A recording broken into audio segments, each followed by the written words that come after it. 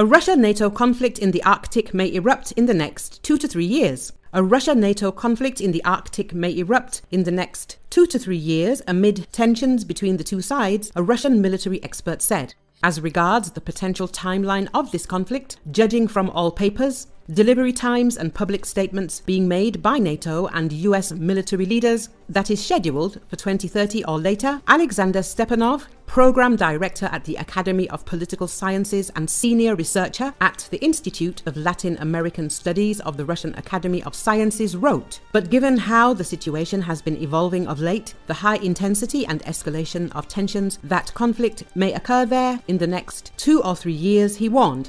Earlier, Admiral Rob Bauer, chair of NATO's military committee, said that the increasing competition and militarization in the Arctic region, especially by Russia and China, is worrying. The melting ice in the Arctic allows for new sea routes that make sailing easier for larger vessels and shorten the time it takes to navigate, he said, and continued, "The Arctic is still a Russian military stronghold, home to the Northern Fleet, nuclear submarines, missile facilities, air stations, radar stations, and troop concentrations.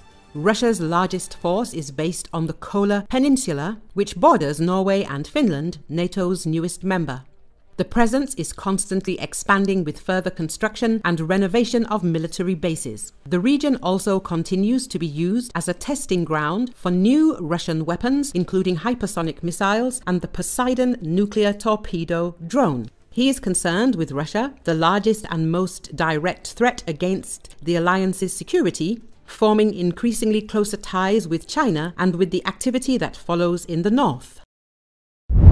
Putin's awkward act showed his weakness. The Economist. After the ISIS terrorist attack in Moscow, which became a colossal failure of the Russian intelligence services and a slap in the face to Putin, the head of the Kremlin cowardly disappeared and reappeared almost a day later with a false statement in which he tried to ridiculously concoct blame for Ukraine.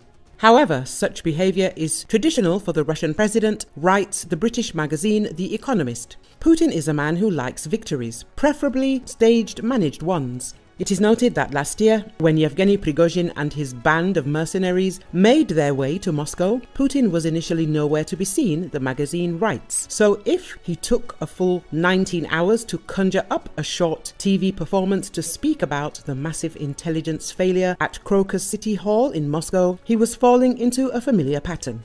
The address itself gave little away and appeared to serve as a hedge. Putin claimed, ludicrously, that Ukraine had opened a border window to the terrorists as they tried to escape Russia in their white Renault symbol. But the Russian president stopped short of directly attributing responsibility to Ukraine for the attack and said nothing about the Islamic State group that said it had carried it out. Part of Putin's reluctance to go all in on blaming Ukraine might reflect a worry that the American government is sitting on intelligence that could undermine such a claim. Part might be embarrassment at his security agency's failure to act on American warnings on March the 7th of an imminent attack. Indeed, just 3 days before the assault, Putin had brushed off that intelligence as blackmail. Such a hubristic blunder would have consequences in a country where power can be held to account. Russia is not such a country. The attack, nevertheless, represents a blow to the reputation of Putin and the security services on which he depends. The manner of the assault,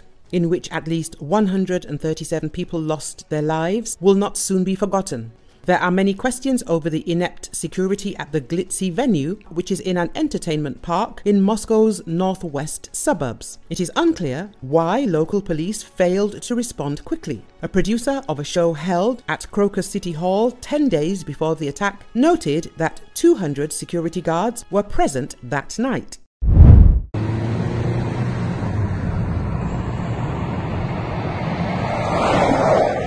Людей, конечно, тьма. Горит, суки.